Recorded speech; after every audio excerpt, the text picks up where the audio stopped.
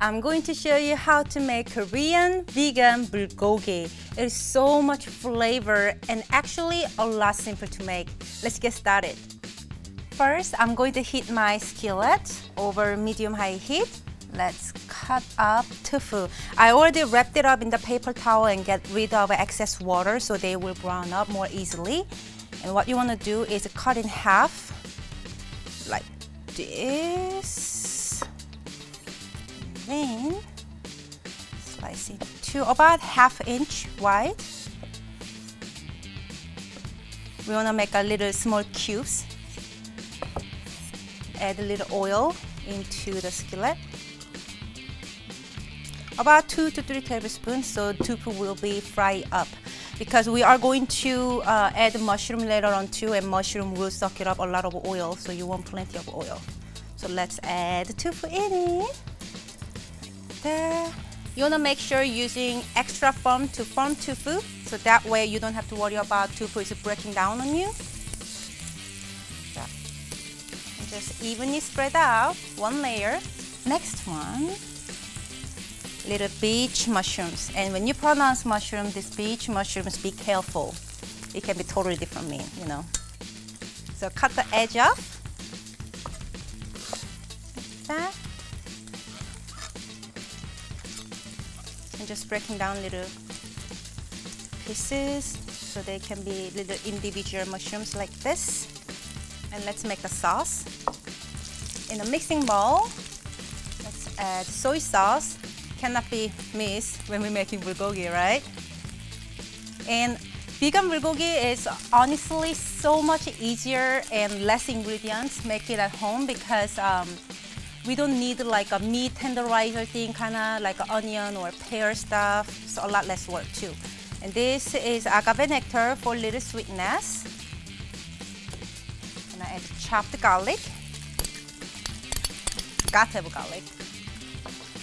And some sesame oil. Amazing nutty flavor. Some black peppers. A little pinch of sesame seed. But I'm not gonna put in a whole. Actually, I'm gonna put on my palm like this and break down like this. So actually, the flavor and oil even more like pump up, like extremely nutty. That looks good. Mix it real quick. It seems like my tofu doing really well. I'm gonna flip them over. You wanna brown up all sides, all the 4 sides of the cube. Now I'm going to add those mushrooms because we want the mushrooms to be browned up as well. You don't wanna add any salt in here because as soon as you add the salt, the tofu and the mushroom will get watery. So make sure to not add any salt in here. Some science into it, you know. Cooking is science.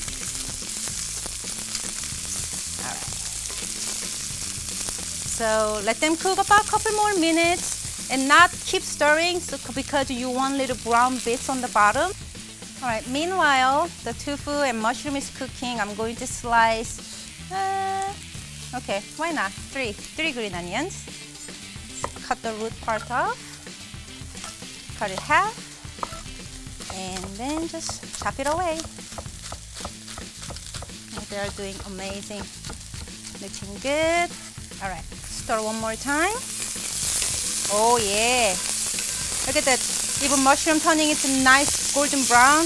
And you know, whenever tofu fried like this, they are super crispy outside, but then still really soft and silky inside. They are just one of the amazing things when you fry it.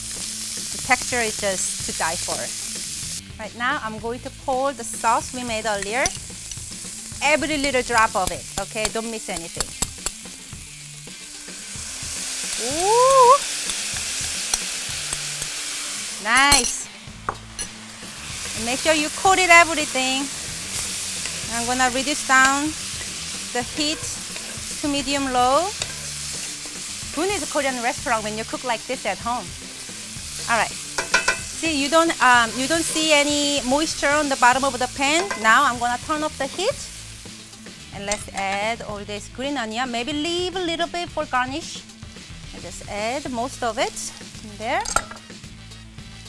Stir one more time. I have a warm cooked rice right here. And just top it with this delicious vegan bulgogi.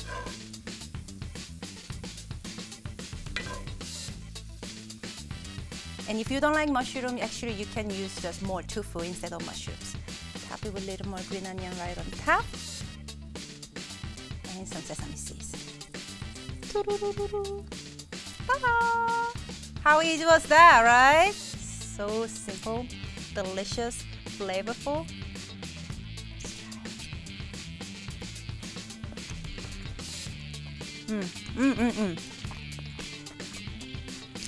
I love the texture of tofu when they fried and they soak it up all the sauce. Who said tofu doesn't have any flavor? When you cook like this, you're wrong.